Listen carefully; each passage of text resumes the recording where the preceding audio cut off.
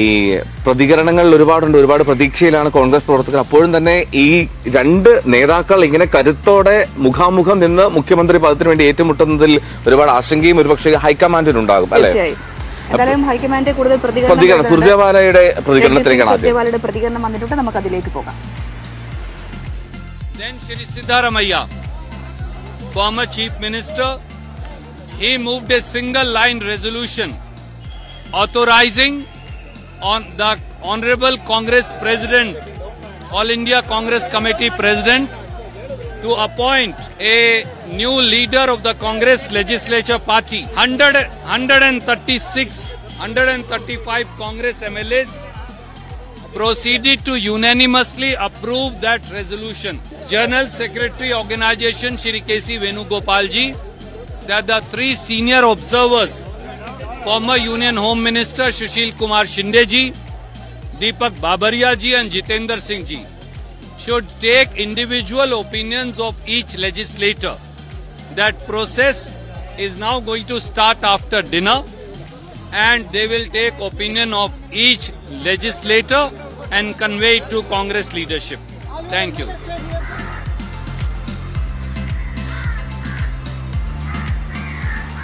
സുർജേവാലയുടെ പ്രതികരണമാണ് കണ്ടത്. അതായത് ഓരോ MLAമാരോടും നേരിട്ടെത്തി അവരെ നേരിൽ കണ്ട് അവരുടെ അഭിപ്രായം തേടി റിപ്പോർട്ട് നൽകാനുള്ള തീരുമാനത്തിലാണ് കോൺഗ്രസ് ഹൈക്കമാൻഡ്. യോഗം ചേർന്നപ്പോഴും AICC നിരീക്ഷകൻ ഈ യോഗത്തിന്റെ ഭാഗമായിരുന്നു. ഓരോ MLAമാരോടും അഭിപ്രായം ആരായുന്ന സാഹചര്യവുമുണ്ട്. ആരായിരിക്കണം മുഖ്യമന്ത്രി എന്നുള്ളതാണ് MLAമാർ നൽകേണ്ട ഉത്തരം. എന്താണ് ER രാഗേഷും മനു ഭരത്തും ചേരുകയാണ്. ER രാഗേഷ് ന്യൂസ് ഡെസ്കിലുണ്ട്, മനു ഭരത് ബംഗളൂരുവിൽ തുടരുകയാണ്. രണ്ടുപേരും ചേരുന്നു തത്സമയം. Good morning ER Ragesh, good morning Manu Bharat. നമുക്ക് ആദ്യം മനു ഭരത്തിലേക്ക് പോകാം. മനു, ഈ ബംഗളൂരുവിലെ സാഹചര്യം അത് ഈ കർണാടക രാഷ്ട്രീയപരമായിട്ട് എപ്പോഴും ഒരു നാടകത്തിന്റെ വേദിയായി മാറുകയാണ്. നാടകം വീണ്ടും ആവർത്തിക്കുകയാണ് കർണാടകയിൽ. ഏറ്റവും ഒടുവിൽ കർണാടകയിൽ അരങ്ങേറുന്ന സീൻ എന്താണ്?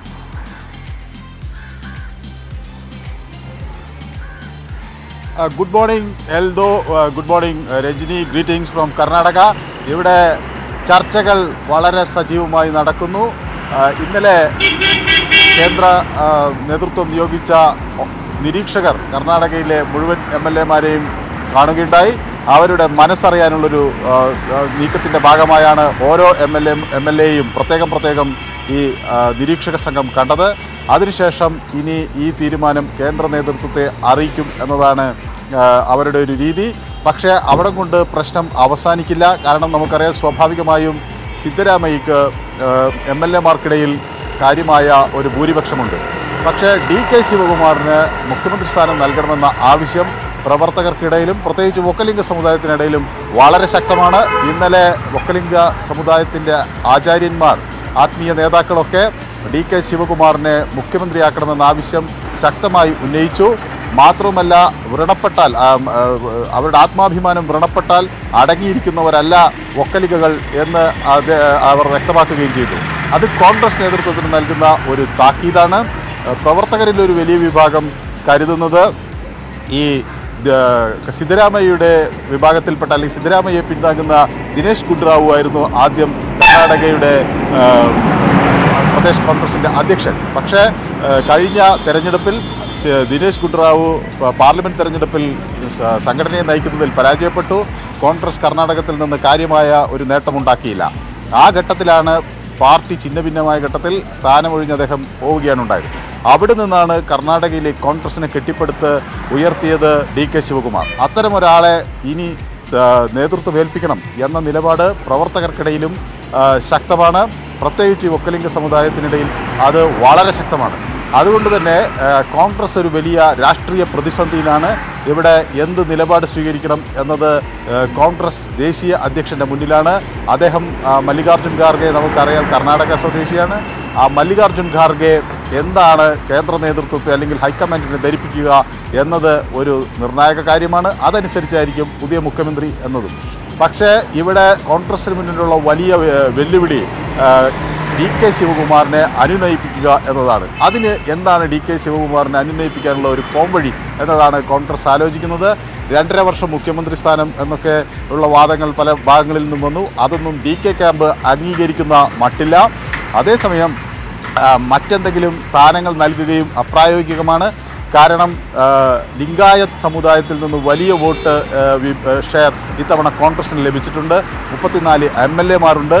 അവർ ജഗദീഷ് ഷട്ടാറിനെ പോലുള്ള ആളുകൾക്ക് ഒരു സ്ഥാനം നൽകിക്കൊണ്ട് ലിംഗായത്ത് സമുദായത്തെ പ്രീതിപ്പെടുത്താനുള്ള ശ്രമം കോൺഗ്രസ് നടത്തുന്നുണ്ട്.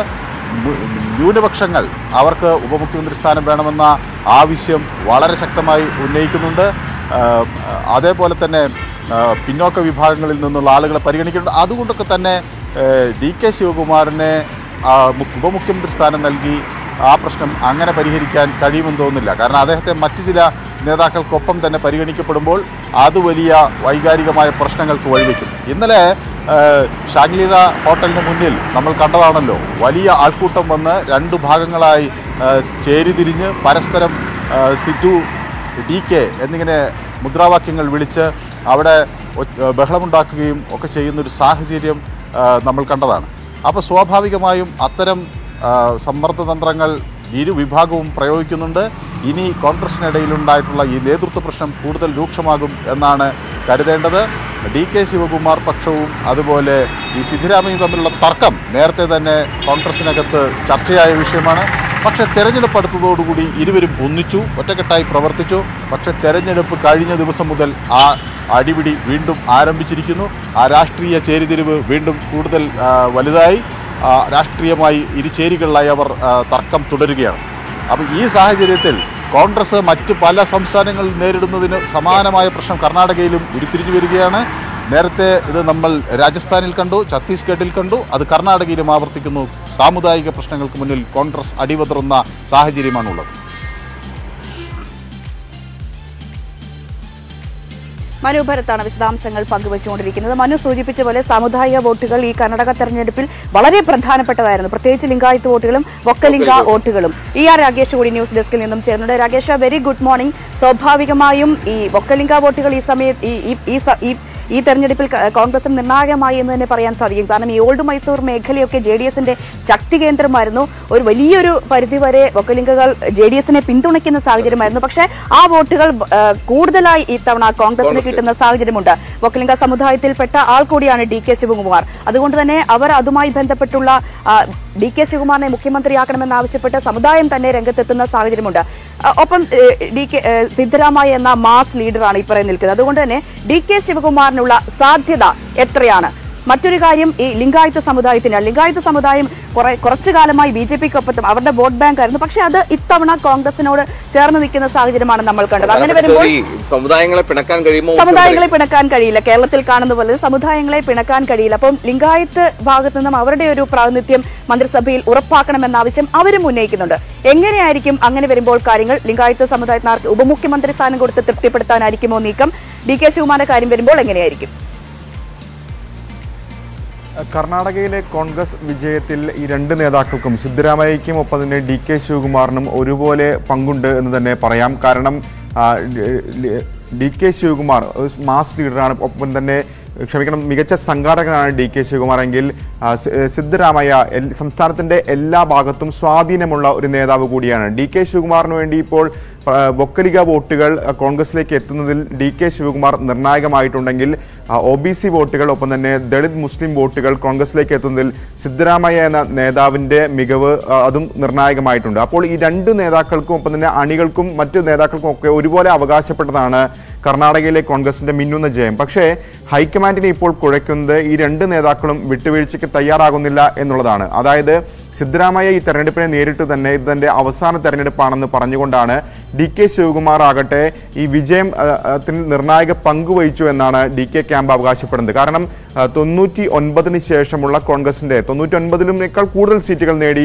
ഇപ്പോൾ കോൺഗ്രസ് അധികാരത്തിൽ വന്നിരിക്കുകയാണ്. അപ്പോൾ ഈ മിന്നും വിജയത്തിൽ വൊക്കലിക വോട്ടുകൾ വലിയ നിർണായകമായിട്ടുണ്ട്. പരമ്പരാഗതമായി JDSന് പോകുന്ന വോട്ടുകൾ അത് ഇത്തവണ കോൺഗ്രസിലേക്ക് എത്തിയതിൽ DK ശിവകുമാർ എന്ന നേതാവിന്റെ വലിയ പങ്കുവഹിച്ചു എന്നാണ് DK ക്യാമ്പ് അവകാശപ്പെടുന്നത്. ഈ രണ്ട് നേതാക്കളും സിദ്ധരാമയ്യ ആകട്ടെ ഒപ്പം തന്നെ DK ശിവകുമാർ ആകട്ടെ ഈ രണ്ടുപേരും ഓൾഡ് മൈസൂരു മേഖലയിൽ നിന്നുള്ള നേതാക്കളാണെങ്കിൽ പോലും വൊക്കലിക വിഭാഗത്തെ കൂടെ നിർത്തുന്നതിൽ DK ശിവകുമാർ വലിയ പങ്ക് വഹിച്ചു എന്നാണ് DK ക്യാമ്പ് അവകാശപ്പെടുന്നത്. ഒപ്പം തന്നെ OBC വോട്ടുകളും മുസ്ലിം വോട്ടുകളും അതും ഈ കോൺഗ്രസിന്റെ വലിയ വിജയത്തിൽ നിർണായകമായിട്ടുണ്ട്. അപ്പോൾ സിദ്ധരാമയ്യ അനുകൂലിക്കുന്നവർ സിദ്ധരാമയ്യയുടെ മാസ് അപ്പീലും ഒപ്പം തന്നെ ദളിത് OBC വോട്ടുകൾ സമാഹരിക്കാനുള്ള ശേഷിയും അതും കൂടി സിദ്ധു ക്യാമ്പും അവകാശവാദമായി ഉന്നയിക്കുകയും ചെയ്തിട്ടുണ്ട്. അതുകൊണ്ട് തന്നെ ഹൈക്കമാൻഡിന് ഈ കാര്യത്തിൽ ഒരു തീരുമാനമെടുക്കുക എന്നുള്ളത് കുറച്ച് ദുഷ്കരമാണ്. കാരണം നേരത്തെ നമ്മൾ സമാനമായ സാഹചര്യം കണ്ടിട്ടുള്ളതാണ്. 2018 രാജസ്ഥാനിൽ സമാനമായ സാഹചര്യം ഉണ്ടായിരുന്നു. അവിടെയും ഈ രണ്ട് നേതാക്കൾ, അന്ന് PCC പ്രസിഡന്റായിരുന്നു സച്ചിൻ പൈലറ്റ്, ഒപ്പം തന്നെ അവിടെ മുൻ മുഖ്യമന്ത്രിയായിരുന്നു അശോക് ഗെഹ്ലോട്ട്. അത് പിന്നീട് ഗെഹ്ലോട്ടിന് മുഖ്യമന്ത്രി സ്ഥാനവും ഉപമുഖ്യമന്ത്രി സ്ഥാനവും സച്ചിൻ പൈലറ്റ് നൽകിക്കൊണ്ടുള്ള തീരുമാനമാണെന്ന് കോൺഗ്രസ് കൈക്കൊണ്ടത്. അതിനൊപ്പം നടന്ന തെരഞ്ഞെടുപ്പായിരുന്നു മധ്യപ്രദേശിലേത്. അവിടെയും കമൽനാഥ്, ജ്യോതിരാദിത്യ സിന്ധ്യ എന്ന് പറയുന്ന രണ്ട് നേതാക്കൾ അവകാശവാദമായി രംഗത്ത് വരുന്ന സാഹചര്യം ഉണ്ടായി. പക്ഷെ അവിടെ സിന്ധ്യ ഉപമുഖ്യമന്ത്രി സ്ഥാനം വേണ്ട എന്ന് പറഞ്ഞു ഒഴിയുകയാണ് ചെയ്തത്. അപ്പോൾ കോൺഗ്രസിന് മുമ്പിൽ സമാനമായ ഉദാഹരണങ്ങളുണ്ട്. അപ്പോൾ അത് എങ്ങനെ നേതൃത്വം കൈകാര്യം ചെയ്യുന്നു എന്നതിനെ ആശ്രയിച്ചിരിക്കും. പക്ഷെ നിലവിൽ ലഭിക്കുന്ന സൂചന പ്രകാരം സിദ്ധരാമയ്യയ്ക്കൊരു മേൽക്കൈയുണ്ട്. ഒന്ന്, അതിന് കാരണം MLAമാരിൽ ഭൂരിപക്ഷത്തിന്റെ പിന്തുണ സിദ്ധരാമയ്യയ്ക്കാണ് ഉള്ളത് എന്നുള്ളതാണ്. ഒപ്പം തന്നെ ക്ലീൻ ഇമേജ് എന്ന പ്രതിച്ഛായ അത് സിദ്ധരാമയ്യയ്ക്ക് അനുകൂല ഘടകമാണ്. DK ശിവകുമാറിന്റെ കാര്യത്തിലേക്ക് അത് വരുമ്പോൾ ED കേസുകൾ അടക്കമുള്ളവ DK ശിവകുമാറിനുണ്ട്. അപ്പോൾ അത് ഏതെങ്കിലും തരത്തിൽ അത് രാഷ്ട്രീയമായി ഉപയോഗിക്കുമെന്നടക്കമുള്ള ആശങ്ക ഹൈക്കമാൻഡിന് സ്വാഭാവികമായും ഉണ്ടാകും. അപ്പോൾ ഇതെല്ലാം പരിഗണിച്ചുകൊണ്ടൊരു തീരുമാനമായിരിക്കും ഹൈക്കമാൻഡ് കൈക്കൊള്ളുക. കാരണം AICC നിരീക്ഷകർ MLAമാരുമായി ഒറ്റയ്ക്കൊറ്റയ്ക്ക് ചർച്ച നടത്തിയിരുന്നു. അപ്പോൾ ആ ചർച്ചകളുടെ അടിസ്ഥാനത്തിലായിരിക്കും ഒരു റിപ്പോർട്ട് ഹൈക്കമാൻഡിന് നൽകുക. അങ്ങനെയായിരിക്കും മല്ലികാർജ്ജുൻ ഖാർഗെ ഒറ്റയ്ക്കായിരിക്കില്ല തീരുമാനമെടുക്കുക. സ്വാഭാവികമായും രാഹുൽ ഗാന്ധി, സോണിയാഗാന്ധി എന്ന് അടക്കമുള്ള നേതാക്കളുമായി ചർച്ച നടത്തും. ആ ചർച്ചകളുടെ അടിസ്ഥാനത്തിലായിരിക്കും ഒരു തീരുമാനം ഉണ്ടാവുക.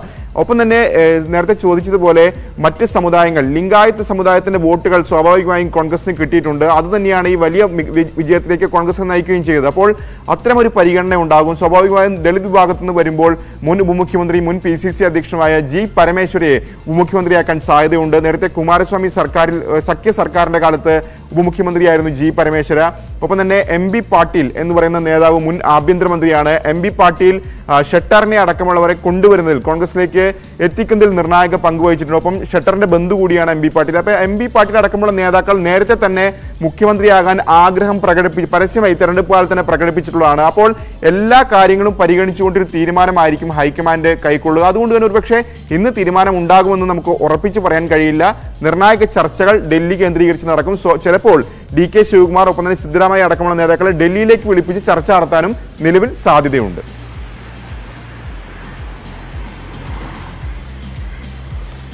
ഓക്കെ, രാകേഷ് വിവരങ്ങൾ നൽകിക്കൊണ്ടിരുന്നത് തുടരുക. നമുക്ക് ബംഗളൂരുവിലേക്ക് വീണ്ടും പോവാം. മനു ഭരത്തിലേക്ക്. മനു, ബംഗളൂരുവിൽ സാഹചര്യങ്ങൾ എത്രത്തോളം സുന്ദരമാണ്? കാരണം നമ്മൾ സാധാരണ ബംഗളൂരുവിൽ നിന്ന് ഇത്രമാത്രം രാഷ്ട്രീയ ചൂടോടുകൂടി റിപ്പോർട്ട് ചെയ്യാനുള്ള സാഹചര്യം ഉണ്ടാവാറില്ല. എന്നാലും മനു ഒരു തീരുമാനം ഉണ്ടാക്കിയിട്ടേ മനു തിരികെ വരുള്ളൂ എന്നാണ് മനസ്സിലാക്കുന്നത്. ഈ BJP ക്യാമ്പുകളിൽ നിന്നുള്ള പ്രതികരണങ്ങൾ എന്താണ് മനു? ഈ അവിടെ തോൽവി, അതിനുശേഷമുള്ള വിലയിരുത്തലുകൾ, സ്വയം വിമർശനം എല്ലാം ഉണ്ടാകുമെന്ന് പറഞ്ഞിരുന്നു. ഈ ജഗദീഷ് ഷെട്ടാറിന്റെ, ലക്ഷ്മൺ സാവതിയുടെ ഒക്കെ പോക്ക് അത് വലിയ തിരിച്ചടിയായി എന്നുള്ള ഒരു വിലയിരുത്തൽ BJP ക്യാമ്പിനുണ്ടോ?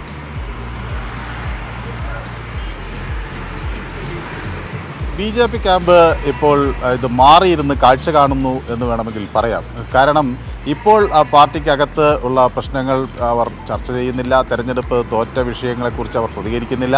കാരണം കോൺഗ്രസിനകത്തുള്ള ഈ രാഷ്ട്രീയപരമായ അനിശ്ചിതത്വം പരമാവധി മാധ്യമങ്ങൾ പ്രയോജനപ്പെടുത്തട്ടെ എന്ന നിലപാടാണ് BJPക്കുള്ളത്. കാരണം വരാനിരിക്കുന്ന പാർലമെൻറ്റ് തെരഞ്ഞെടുപ്പാണ് BJPയെ സംബന്ധിച്ചിടത്തോളം ഏറ്റവും നിർണായകം. അതുകൊണ്ട് തന്നെ അതിലേക്ക് നീങ്ങുമ്പോൾ കോൺഗ്രസിനകത്ത് ഈ ചേരിപ്പോര് അവർ സത്യത്തിൽ BJP ക്യാമ്പിൽ സന്തോഷം പടർത്തുകയാണ്. പരാജയം BJPക്ക് ഉണ്ടായിട്ടുണ്ട്. അതിൽ കാര്യമായ മാറ്റം വേണം നയപരമായ മാറ്റം വേണം എന്ന നിലപാടൊക്കെ ഉണ്ട്. പക്ഷേ BJP ക്യാമ്പിൽ ഒരു വിഭാഗം പറയുന്നത് BL സന്തോഷ് എടുത്ത ആ നീക്കം സാമുദായിക പ്രീണനം കൊണ്ട് ഈ രാഷ്ട്രീയം കർണാടകയിൽ മുന്നോട്ട് കൊണ്ടുപോകുന്നത് ഒരു വലിയ അളവിൽ പിന്നീട് BJPക്ക് ദോഷം ചെയ്യും എന്ന് അദ്ദേഹം. പക്ഷേ അത് ഇത്രമാത്രം തിരിച്ചടി ഉണ്ടാക്കുമെന്ന ഒരു പ്രതീക്ഷ ഉണ്ടായിരുന്നില്ല. ലിംഗായത്തുകൾ BJPക്കൊപ്പം ഉറച്ചു നിൽക്കും എന്നവർ പ്രതീക്ഷിച്ചു. അതുണ്ടായില്ല. ന്യൂനപക്ഷ അതുപോലെ ആളുകൾ എന്തായാലും വോട്ട് ചെയ്യില്ല, അതുകൊണ്ട് അവരെ പിണക്കാം എന്ന നിലപാട് പൂർണ്ണമായും BJPക്ക് പ്രതികൂലമായി. അതോടൊപ്പം തന്നെ പിന്നോക്ക വിഭാഗത്തിലെ ആളുകൾ വോട്ടർമാർക്കിടയിൽ ഇടിച്ചു കയറാനും അവിടെ കോൺഗ്രസ് ജനതാദൾ മേഖലകളിൽ വിള്ളലുണ്ടാക്കാനുമുള്ള ശ്രമമൊക്കെ പരാജയപ്പെട്ടു. അപ്പോൾ അതിൻ്റെ കാര്യങ്ങൾ എങ്ങനെ എന്നത് പരിശോധിക്കും. BJPക്ക് ആകെ പ്രധാനമായി ഉയർത്തിക്കാണിക്കാനുണ്ടായിരുന്നത് മോദി ഫാക്ടറാണ്. അപ്പോൾ അത് കർണാടകയുടെ സാമുദായിക പ്രാദേശിക താല്പര്യങ്ങൾക്ക് ഇണങ്ങുന്ന ഒരു പ്രചരണ രീതി കോൺഗ്രസ് ആവിഷ്കരിച്ചപ്പോൾ അവിടെ BJP അതിൽ കാലിടറി വീഴുകയാണ്. ഏതായാലും VL സന്തോഷ് ഇത് സംബന്ധിച്ച് വ്യക്തമായി പഠിച്ച ഒരാളെന്ന നിലയിൽ കർണാടകയിൽ എന്ത് സംഭവിക്കും എന്നതിനെ സംബന്ധിച്ചുള്ള കാര്യങ്ങളിൽ അദ്ദേഹത്തിനും ഒരു വീഴ്ച പറ്റി.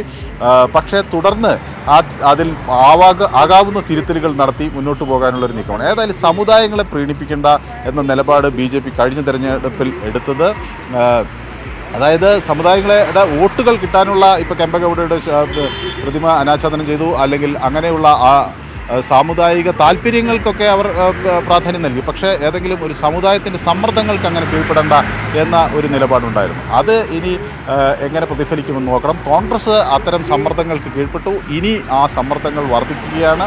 ആ വർദ്ധിക്കുന്ന സമ്മർദ്ദങ്ങളെ എങ്ങനെ അതിജീവിക്കുമെന്നതാണ് പ്രധാന കാര്യം. ഒക്കലിംഗകൾ പ്രധാനമായും മുന്നോട്ട് വയ്ക്കുന്നൊരു കാര്യം, അവർ കഴിഞ്ഞ തവണ ജനതാദളിൻ്റെ കാലത്ത് അവർക്ക് മുഖ്യമന്ത്രി ഉണ്ടായിരുന്നു, HD കുമാരസ്വാമി ഉണ്ടായിരുന്നു, ദേവഗൌഡ ഉണ്ടായിരുന്നു. അതുപോലെയൊക്കെയുള്ള ആളുകൾ ഒക്കലിംഗ സമുദായത്തിൻ്റെ വലിയ രാഷ്ട്രീയ നേതൃത്വമായി ഉയർന്നു വന്നിരുന്നു. കർഷകരുടെ പ്രശ്നങ്ങൾ പരിഹരിക്കുന്നതിനൊക്കെ അവർ മുൻപന്തിയിൽ നിന്നിരുന്നു. മാത്രമല്ല വികസനത്തിന് ഇപ്പം ബാംഗ്ലൂരിനെയൊക്കെ ഒരു IT ഹബ്ബായി വികസിപ്പിച്ചെടുക്കുന്നതിൽ, ഇൻഫ്രാസ്ട്രക്ചർ വർദ്ധിപ്പിക്കുന്നതിലൊക്കെ കുമാരസ്വാമിയും ഒക്കെ മുന്നിൽ നിന്നിരുന്നു എന്ന അവകാശവാദമാണ് അവർ ഉന്നയിക്കുന്നത്. കാർഷിക കടങ്ങൾ എഴുതിത്തള്ളുന്ന കാര്യത്തിലൊക്കെ ഒക്കലിംഗ നേതാക്കൾ അധികാരത്തിലുണ്ടായിരുന്നപ്പോൾ ആ വിഷയങ്ങളുണ്ടായിരുന്നു. അപ്പോൾ കർഷകരുടെ പ്രശ്നങ്ങൾ ഒക്കെ പരിശോധിക്കാത്ത ആളുകൾ അധികാരത്തിൽ വന്നിട്ട് കാര്യമില്ല. അതുകൊണ്ടാണ് ഒക്കലിംഗ അവരുടെ നേതാക്കൾ അധികാരത്തിൽ വരണമെന്ന് ആവശ്യപ്പെടുന്നതെന്നാണ് അവർ ഉന്നയിക്കുന്നൊരു വാദം.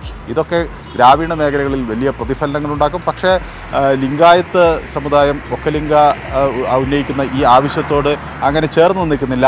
അവർ ഇവിടെ ഒരു നിഷ്പക്ഷ നിലപാട്, ഇതിൽ ആര് മുഖ്യമന്ത്രി ആയാലും കുഴപ്പമില്ല, പക്ഷേ അവർക്ക് വേണ്ടത് ഒരു ഉപമുഖ്യമന്ത്രി സ്ഥാനമാണ് MP പാർട്ടിയിലോ അല്ലെങ്കിൽ അതുപോലെ ആരെങ്കിലും കരുത്തുറ്റ ആളുകൾ അവരെ പ്രതിനിധീകരിച്ചുണ്ടാകണമെന്ന് അവർ ആഗ്രഹിക്കുന്നു.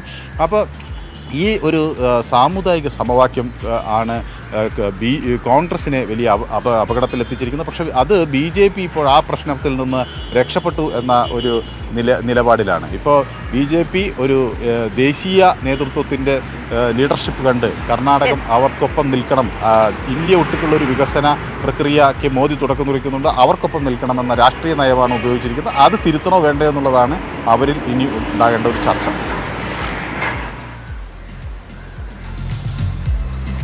എന്തായാലും കഴിഞ്ഞ ദിവസം ബസവരാജ് ബൊമ്മയുടെ അടക്കം പ്രതികരണം പുറത്തു വന്നിരുന്നു. കാര്യങ്ങൾ ഞങ്ങൾ വിലയിരുത്തും, പഠിക്കും, തിരുത്തുമെന്നാണ് ബസവരാജ് ബൊമ്മയെ പറഞ്ഞത്. ഒപ്പം തന്നെ ഈ കോൺഗ്രസ് വലിയ രീതിയിൽ BJP ആക്രമിക്കുന്ന സാഹചര്യമുണ്ട്. മോദി അടക്കം കൊണ്ടുവന്നിട്ടും നിങ്ങൾക്കൊന്നും സാധിച്ചല്ലോ എന്ന രീതിയിലാണ് കോൺഗ്രസ് കാര്യങ്ങളെ വിലയിരുത്തുന്നത്. പക്ഷേ അങ്ങനെ മോദിയുടെ മുകളിൽ കാര്യങ്ങൾ പടിചാരേണ്ട എന്നാണ് ബസവരാജ് ബൊമ്മയെ പറഞ്ഞത്. രാഷ്ട്രീയം മാത്രമാണ്. മോദി ഒരു സംസ്ഥാനത്തിന്റെ നേതാവല്ല, ഒരു രാജ്യത്തിന്റെ മൊത്തം നേതാവാണ് മോദി എന്നാണ് ബസവരാജ് ബൊമ്മയെ കഴിഞ്ഞ ദിവസം പ്രതികരിച്ചത്. രാകേഷ് ചെയ്യുന്നുണ്ട്. രാകേഷ്, ഈ DK ശിവകുമാറിന്റെ കാര്യം ഒരിക്കൽ കൂടി നോക്കുകയാണെങ്കിൽ രാകേഷ് നേരത്തെ സൂചിപ്പിച്ച പോലെ മുഖ്യമന്ത്രിയാക്കുകയാണെങ്കിൽ കോൺഗ്രസിന് മുന്നിൽ, ഹൈക്കമാൻഡിന് മുന്നിൽ മറ്റു വെല്ലുവിളികളുണ്ട്. ഈ ED അടക്കമുള്ള കേസുകൾ DK ശിവകുമാറിനെതിരെ ഉള്ള സാഹചര്യമുണ്ട്. ജയിലിലടക്കം കഴിഞ്ഞ വ്യക്തി കൂടിയാണ്. സിദ്ധരാമയ്യയുടെ കാര്യം നോക്കുകയാണെങ്കിൽ മാസ് ലീഡറാണ്, മറ്റ് അഴിമതി ആരോപണങ്ങളോ ഒന്നുമില്ലാത്ത ഒരു നേതാവ് കൂടിയാണെങ്കിൽ. അങ്ങനെ വരുമ്പോൾ DK ശിവകുമാറിന് സാധ്യത മങ്ങുന്ന ഒരു സാഹചര്യം കൂടിയാണോ? ഒപ്പം ഒരു കാര്യം കൂടി ഈ രാകേഷിന് അറിയേണ്ടത്, ഈ നമ്മൾ കോൺഗ്രസ് നടത്തി കപ്പടിച്ചിട്ട് കപ്പ് ഷെൽഫ് വെക്കാനില്ല എന്നുള്ള സാഹചര്യമാണ്. അപ്പോൾ ഈ ഹൈക്കമാൻഡ് എന്ത് തീരുമാനം എടുക്കും? മല്ലികാർജ്ജുൻ ഖാർഗെ കർണാടകയിൽ നിന്നാണ്. അപ്പോൾ മല്ലികാർജ്ജുൻ ഖാർഗെയുടെ അഭിപ്രായം, ഗാന്ധി കുടുംബത്തിന്റെ അഭിപ്രായം, ഈ MLAമാരുടെ അഭിപ്രായം തേടുന്നു എന്ന് പറയുമ്പോൾ പോലും സ്വാഭാവികമായിട്ടും ഗാന്ധി കുടുംബത്തിന്റെ അഭിപ്രായം നിർണായകമാകും. ഈ രാഹുൽ ഗാന്ധി അടക്കം ഉള്ള ആളുകൾക്ക് സിദ്ധരാമയ്യയോടാണ് താല്പര്യമെന്ന സൂചനകളും വന്നിരുന്നു. അങ്ങനെ വരുമ്പോൾ DK ശിവകുമാറിന്റെ സാധ്യത അത് എത്രമാത്രമാണ്? മറ്റൊന്ന്, ഈ PCC അധ്യക്ഷനായ DK ശിവകുമാർ വലിയ മത്സരം കർണാടകയിൽ വരുന്നു. അതിൽ മികച്ച വിജയം നേടാൻ അദ്ദേഹത്തിന് സാധിക്കുന്നു. അപ്പൊ സ്വാഭാവികമായും ഒരു വർഷത്തിൽ താഴെ മാത്രമേ ഉള്ളൂ ഇനി ലോക്സഭാ തെരഞ്ഞെടുപ്പിനുള്ളത്. അങ്ങനെ ലോക്സഭാ തെരഞ്ഞെടുപ്പിലേക്ക് പോകുമ്പോൾ അദ്ദേഹം തന്നെ PCC അധ്യക്ഷനായി തുടരാം. ഇത്തരത്തിൽ വീണ്ടും ഒരു ജയം കർണാടകയിൽ ആവർത്തിക്കണമെന്ന ആവശ്യം കൂടി കോൺഗ്രസ് സ്വാഭാവികമായി മുന്നിൽ കാണുമല്ലോ. അങ്ങനെയൊക്കെ നോക്കുമ്പോൾ DK ശിവകുമാറിന്റെ സാധ്യത അത് മങ്ങുകയാണോ മുഖ്യമന്ത്രി സ്ഥാനത്തേക്കുള്ളത്? നിലവിൽ അങ്ങനെ പറയാൻ കഴിയില്ല. കാരണം നിലവിൽ രണ്ട് ക്യാമ്പും, അതായത് സിദ്ധരാമയ്യ ക്യാമ്പും ഒപ്പം തന്നെ DK ശിവകുമാർ ക്യാമ്പും ഒരു തരത്തിലും വിട്ടുവീഴ്ചയ്ക്ക് തയ്യാറായിട്ടില്ല. അവർ അവരുടെ വാദങ്ങളിൽ ഉറച്ചു നിൽക്കുകയാണ്. നേരത്തെ പറഞ്ഞ പോലെ DK ശിവകുമാർ ക്യാമ്പ് മുന്നോട്ട് വെക്കുന്ന പ്രധാനപ്പെട്ട കാര്യം വലിയ വിജയം നൽകുന്നതിൽ ഓൾഡ് മൈസൂർ മേഖലയിൽ പ്രത്യേകിച്ച് വൊക്കലിക ബെൽറ്റിൽ വലിയ മുന്നേറ്റമുണ്ടാക്കി. അത് DK ശിവകുമാറിന്റെ സ്വാധീനം കൊണ്ടാണ് എന്ന വാദം DK ശിവകുമാർ ക്യാമ്പ് മുന്നോട്ട് വെക്കുന്നുണ്ട്. ഒപ്പം നേരത്തെ മനു ഭരത് സൂചിപ്പിച്ച പോലെ തന്നെ ലോക്സഭാ തെരഞ്ഞെടുപ്പിൽ വലിയ പരാജയം അവിടെ ഉണ്ടായതാണ്. ദിനേശ് ഗുണ്ടുറാവു അന്ന് PCC അധ്യക്ഷനായിരിക്കുന്ന സമയത്ത് 28 സീറ്റിൽ ഒരു സീറ്റിൽ മാത്രമാണ് അന്ന് കോൺഗ്രസിന് ജയിക്കാൻ സാധിച്ചത്. അത് DK ശിവകുമാറിന്റെ അന്യൻ കൂടിയായ DK സുരേഷ് ബാംഗ്ലൂരു റൂറൽ മണ്ഡലത്തിന് വിജയിച്ചതാണ് അന്ന് കോൺഗ്രസ് വിജയിച്ച ഏക സീറ്റ്. അതിൽ നിന്ന് പിന്നീട് പാർട്ടിയെ കരകയറ്റി സംഘടന ചലിപ്പിക്കുന്നതിൽ വലിയ പങ്ക് ശിവകുമാർ വഹിച്ചിട്ടുണ്ട്. അപ്പോൾ അത്തരമൊരു സാഹചര്യത്തിൽ എന്തുകൊണ്ടും മുഖ്യമന്ത്രി സ്ഥാനത്തിന് അർഹനാണ് എന്നാണ് DK ക്യാമ്പ് അവകാശപ്പെടുന്നത്. ഒപ്പം തന്നെ സിദ്ധരാമയ്യ ക്യാമ്പ് പറയുന്ന പ്രധാനപ്പെട്ട കാര്യം ഇത്രയും വലിയ വിജയത്തിൽ സിദ്ധരാമയ്യക്ക് അതിന്റെ ക്രെഡിറ്റ് ഉണ്ട്. കാരണം എല്ലാ വിഭാഗങ്ങൾക്കും ഒരുപോലെ താല്പര്യമുള്ള നേതാവാണ് സിദ്ധരാമയ്യ. അപ്പോൾ ഈ വിജയത്തിൽ സിദ്ധരാമയ്യയെ ഒഴിച്ചു നിർത്താൻ ഒരിക്കലും കഴിയില്ല. മാത്രമല്ല അദ്ദേഹത്തിന്റെ അവസാന തെരഞ്ഞെടുപ്പാണ്, ഇനിയൊരു തെരഞ്ഞെടുപ്പ് അംഗത്തിനില്ല എന്ന് നേരത്തെ പ്രഖ്യാപിച്ചതാണ്. അപ്പോൾ സിദ്ധരാമയ്യക്ക് ഒരു ടൈം കൂടി കൊടുക്കണം എന്ന കാര്യം മുന്നോട്ട് വെച്ചിട്ടുണ്ട്. അതാണ് ഹൈക്കമാൻഡ് അക്കാര്യത്തിൽ അതെങ്ങനെ കൈകാര്യം ചെയ്യുന്നതിനെ ആശ്രയിച്ചിരിക്കും. ചിലപ്പോൾ 2.5 വർഷം ടേം എന്ന നിബന്ധന ഹൈക്കമാൻഡ് മുന്നോട്ട് വെക്കുകയോ അല്ലെങ്കിൽ DK ശിവകുമാറിനെ അന്വയിപ്പിക്കാനുള്ള നീക്കങ്ങൾ ഹൈക്കമാൻഡ് നടത്തുമോ തുടങ്ങിയ കാര്യങ്ങളാണ് ഇനി അറിയേണ്ടത്. ഏതായാലും MLAമാരുമായി AICC നിരീക്ഷകർ നടത്തിയ ചർച്ച അത് നിർണായകമായിരിക്കും. കാരണം ഈ റിപ്പോർട്ട് സ്വാഭാവികമായും ഈ ചർച്ചയുടെ അടിസ്ഥാനത്തിൽ ആയിരിക്കും റിപ്പോർട്ട് സമർപ്പിക്കുക. അപ്പോൾ MLAമാർ എന്ത് നിലപാടെടുത്തു? നിലവിൽ ലഭിക്കുന്ന സൂചന അനുസരിച്ച് ഭൂരിപക്ഷത്തിന്റെ പിന്തുണ സിദ്ധരാമയ്യക്കാണുള്ളത്. അപ്പോൾ സിദ്ധരാമയ്യക്ക് സാധ്യത കൂടുതലാണ്. അപ്പോൾ ഈ റിപ്പോർട്ടും ഒപ്പം തന്നെ മല്ലികാർജ്ജുൻ ഖാർഗെ ഒപ്പം തന്നെ സോണിയാഗാന്ധി, രാഹുൽ ഗാന്ധി തുടങ്ങിയ നേതാക്കൾ സ്വീകരിക്കുന്ന നിലപാടും ഇക്കാര്യത്തിൽ നിർണായകമാകും. നിർണായകമാണ്. എന്തായാലും നാടകാന്ത്യം ആരാണ് നായകനായി എത്തുക എന്നുള്ളത് നമുക്ക് കാത്തിരിക്കാം. സിദ്ധരാമയ്യോ DK ശിവകുമാറോ മനു ഭരത് തുടരുക ബംഗളൂരുവിൽ. ഒപ്പം രാകേഷ് വ്യാഴാഴ്ചയാണ് എന്തായാലും സത്യപ്രതിജ്ഞ. അതിന് മുമ്പ് ഒരു തീരുമാനമുണ്ടാകുമെന്ന് നമുക്ക് പ്രതീക്ഷിക്കാം. ബുധനാഴ്ചയോട് കൂടി ആ കാര്യത്തിൽ ഒരു ധാരണയാകുമായിരിക്കാം. ഇനി നമ്മൾ പോകുന്നത് വളരെ പ്രധാനപ്പെട്ട പേടിപ്പെടുത്തുന്ന ഒരു വാർത്തയിലേക്കാണ്. എലത്തൂർ ട്രെയിൻ തീവെപ്പ് കേസിന്റെ ആ ഒരു ഞെട്ടലിൽ നിന്ന് കേരളം വിട്ടുമാറിയിട്ടില്ല. അതിനു മുമ്പ് മറ്റൊരു ട്രെയിൻ ആക്രമണ കേസ് ഷൊർണൂരിൽ ഉണ്ടാകുന്നു. മരുസാഗർ എക്സ്പ്രസിൽ ഒരു യാത്രക്കാരനെ കുത്തേൽക്കുന്നു.